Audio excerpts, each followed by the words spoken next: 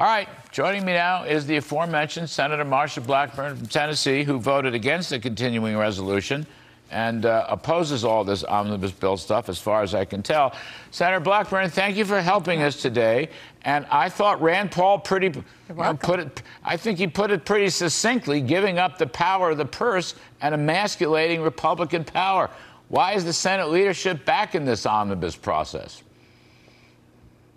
Well, Larry, as you know, I have said if we want to get this spending under control and inflation under control, what we should do is have a CR, get into next year. We need to do three things. We need to freeze federal spending, federal hiring, and federal employee salaries so that we can begin to cap this and work it back down. We're going to spend over $6 trillion with the T, $6 trillion. We have not seen the omnibus bill. We are hearing that it is full of earmarks and special interest projects. That is something that I oppose. I think that it would be the good thing to do to let the House Republicans take a swing at this thing, see if they can reset some of these baseline numbers, and then, as you know, if we want to get this under control long term, you got to have a balanced budget amendment that balances without taxes. You have to move away from baseline budgeting and go to zero-based budgeting. And you have to look at these different spending components and make certain that you are using every single efficiency, using all technology that will help to get the cost of government and delivering government services down. You know, Senator Blackburn, it's just one of the points that Rand Paul made, which is a point that my buddy Steve Moore's made, and I wholly endorse it. I believe you do, too. There are existing law, there are budget caps. The caps get violated every year because they are waived by 60 votes. Now, if you had 41 Republicans, 41 Senate Republicans who would stand up and not waive these budget caps, that would be a start. That would create automatic spending cuts. I mean, it wouldn't solve the problem. It wouldn't get to all the points that you're making, but it wouldn't be a bad start. There are 50 Republicans right now. All we need is 41 votes. Why not? Wouldn't that be better than the omnibus bill? Well, of course.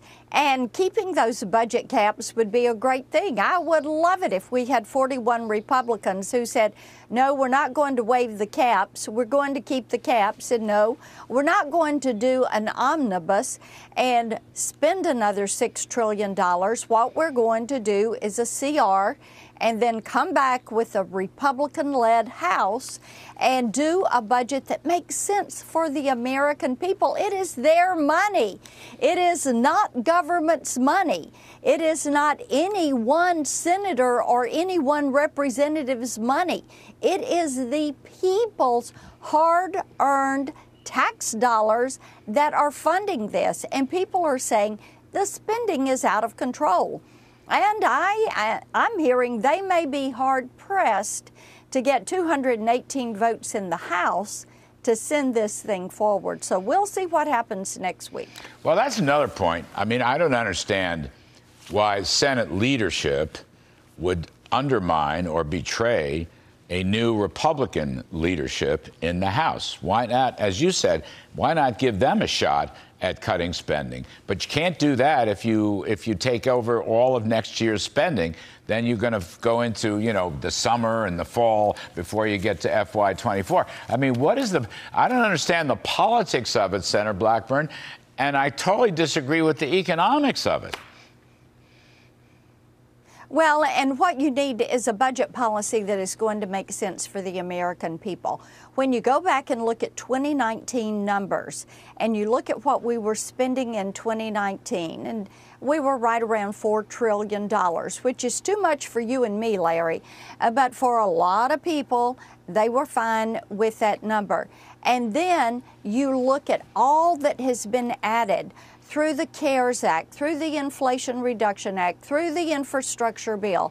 And here they come again wanting a lollapalooza of a spending bill with earmarks for big projects for special interest, and the American people cannot afford this. This administration, this out-of-control spending is too expensive for the American people, because what is going to happen? They're going to then turn around and say, oh, look at this. We've got to raise taxes because look at what interest on the debt. This $31 trillion of debt, look what the interest is costing us. Oh, we've got to do that. Oh, by the way, we've got to raise the debt ceiling because we're going to have to spend more. All of these are issues that come up because we do not get the spending under control.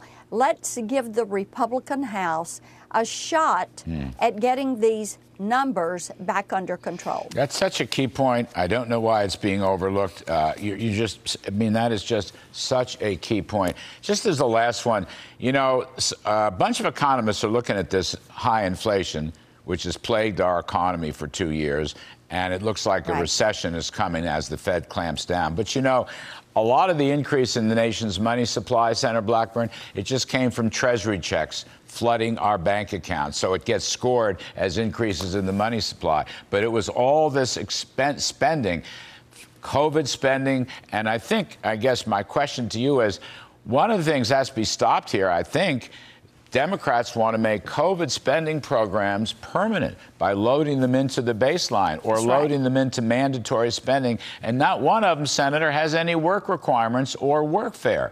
That just seems like a hidden agenda that's not so hidden. Yes, and as I have talked with some of the House appropriators this week, they continue to say, don't do this. Let us have a shot at it. Let us have the opportunity to go back in and do a review and get some of this spending out of that mandatory column where it got pushed during COVID. So I am all for giving the House Republicans the opportunity to do some good work for the American people and to lessen the tax burden, not increase the tax burden. Yes, ma'am. Thank you, Senator Marsha Blackburn. We appreciate it very, very much, as you got always. It. All right.